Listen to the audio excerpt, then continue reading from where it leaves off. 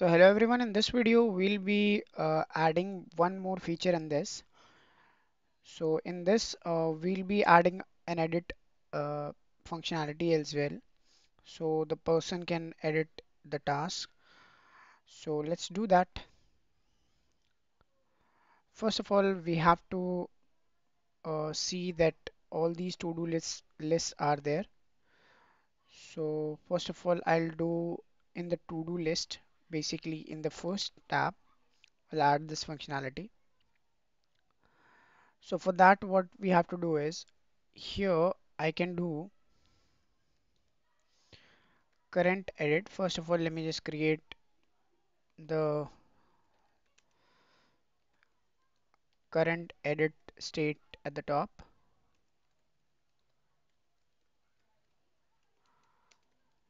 and I can make it as empty for now. And then in the uh, so it was here. Yeah. So if current edit has the index of if the current edit or the current edited item is basically the current item in the to-do list, then we'll show a different UI instead of this return, right? So that will do. So let me just add an if statement instead of this.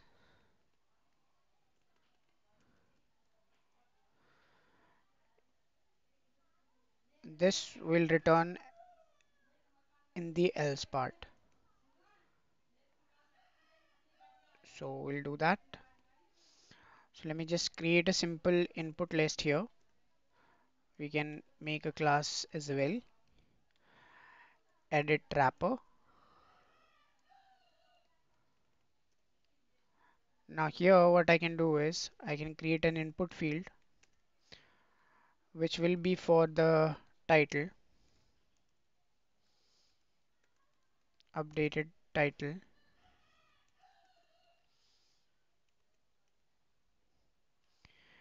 and I can add the value here which will be nothing but current edit. Sorry, here I have to add the current edit, not the current edit, but the current edited item dot title, and on change I can add,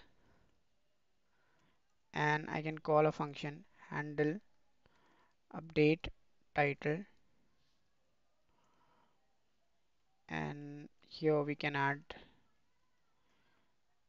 e statement here, value, we can add e here. So this will be the thing that we'll be doing. And in the below part, what I can do is I can add the text area, and I can add description. Let me just see. Yeah. So it's title and description. And I can add description function here. And in here, like what I can do is I can also create one edit button as well. Edit outline or AI edit outline edit, that I can do. And I can call the classes, and I can add that. So this will shows the edit button in all to-do lists, and I can add handle edit function, and in that I can pass the index, or basically I can pass the item as well if I want. So I can do that. With the help of index I can get the item, so you don't have to worry about that. Let me just create this function first, which will be our main function. Whenever we'll be clicking on the edit button. So it will basically grab the index and it will add the current edit item as IND. Now let me just show you how this will work. Also, let me just create handle update title and update description function as well. Value,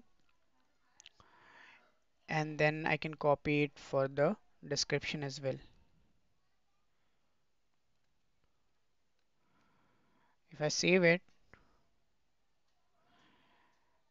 and if I go to that place, let me just, current edited item is not there. Let me just also add set current edited item as all to dos or index. That we can do, or else you can pass the item as well and index as well. That will be more easier. So let me just pass the item. It will be more easier this way. So if I pass the item in the edit button here, so it will send the item as well, which is basically mapped through. So this will work. Now let me just create this state as well, which in which we'll be storing our updated current items details, the title and description in the same thing.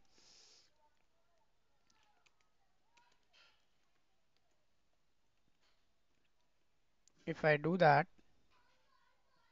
let me just show you this edit button. You can see this is an edit button.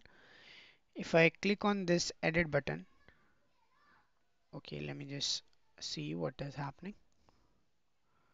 Okay, there's no thing. It sometimes happens. Let me just see the logs. Let me just add a log first.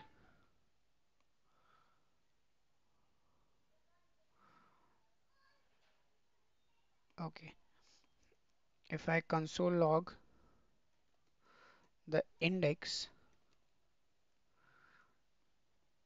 and if I see if I'm returning it in the map or not. Yeah, I'm not returning it. So I have to return it also. Remember, we are using curly brackets, so we have to add this in a return.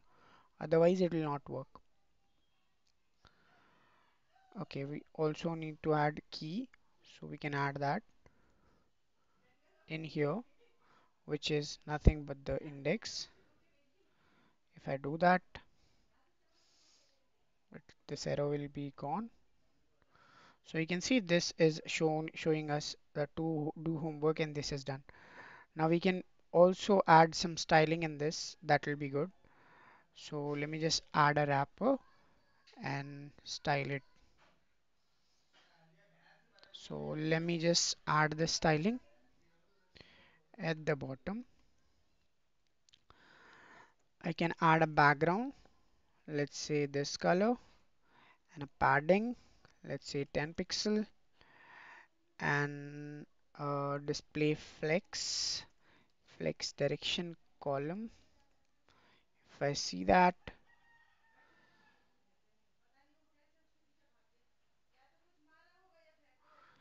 and you can see it is there. Now let me just style the inputs as well. Border 1 pixel solid light gray, and I can increase the padding and a little bit of margin.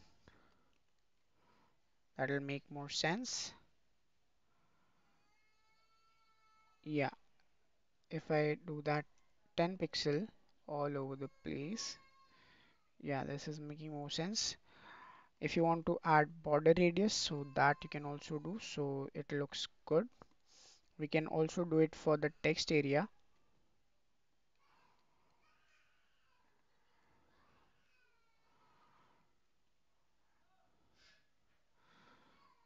Yep, it's looking cool. Now here what we can do is we can also add rows here, which will be nothing but 4. So the sizing is also increased for the text area. And now in here we'll also create a simple button which will be a primary button, so we can grab it from here, the styling basically. So here we'll be giving a button as well to submit the changes, or we can add handle update to do, and we'll do that update, and then we can simply call this function. Later on I'll be setting all these title and description. First let me just call this function. You can see this update button is there. We can make it on center if you want, that will be good. Let me just make it into the center. Margin left auto, margin right auto. So it'll make it into the center. And if you want to increase the padding, that you can do. And font size, that you can also increase if you like. Width you can add as 100%, not 100% but fit content. That will create this button as fully basically. I think 20 pixel is very much. Let's make it 5 pixel or 10 pixel, that will be good. Yeah, so this is update. Now if I make changes in that, so it will not be making changes, because remember we have set the value as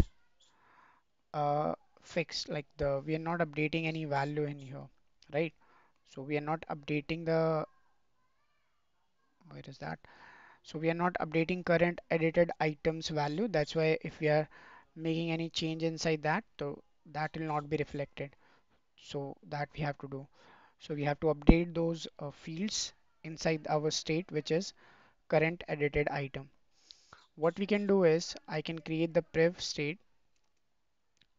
and you can create directly as well. So set currented items, and you can get the previous value, and then you can get you can return it the previous value, and here you can set the title as value. So value is this one basically, and in here you can do that for the description. Also it will be making more sense if we add, yeah, it's added I think, so it'll be good. Yeah, if I save it, so that should update the fields. Now if I make changes, let's say, so you can see it is making changes. Homework today, I have to complete it before 4 p.m. So you can see I am doing it. Now this will work. So what I can do is now if I click on this button, it should update the to-do list. So for that, what we'll do is I'll grab the item which is there. First, I'll grab the previous list, previous to-do, which is nothing but all to-dos. Just like we are grabbing it in here. Let me just show you that. You can see we are grabbing it in every fields, right? So we are grabbing previous fields. Now we'll update it with this current edited item. First we'll find the current index that needs to be updated. So that will do. First of all, find the index. So previous to do current edit.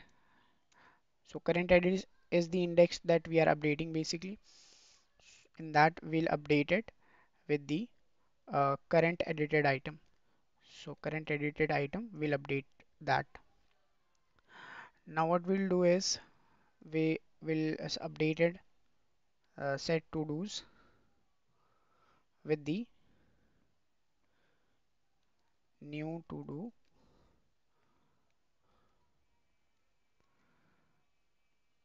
and new to do will add it here.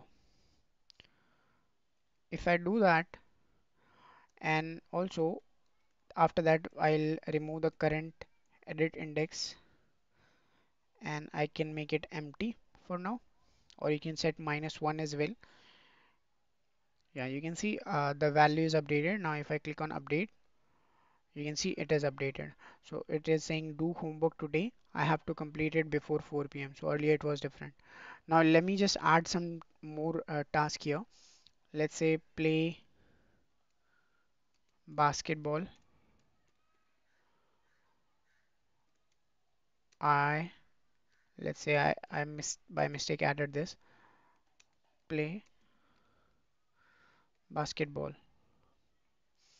at 4 a.m. or let's say 6 a.m. If I add it, you can see this is there. But now if I click on this edit button, it will show me this form where I can update this field.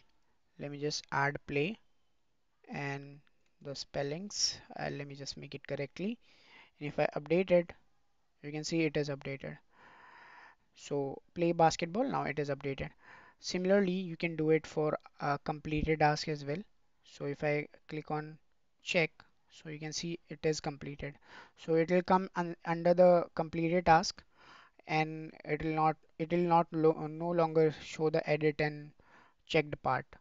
But if you want to edit any task, so you have to edit it here. So in the to do section, if you want to try this challenge, so you can also add this edit part here as well. Similarly, like I did for the to dos, right? So that you can also do by yourself. You can make use of some of the functions. You can make use of all the functions which I created by yourself, and you can do that for the completed section as well. Otherwise, you can leave it and you can move towards this. You can update the list here as well, because that makes more sense. Because after we have completed the task, so we don't basically update the list, right? So it makes more sense when the task is not completed. So this was it. I hope you got something. Thank you for watching. Let's meet in the next video.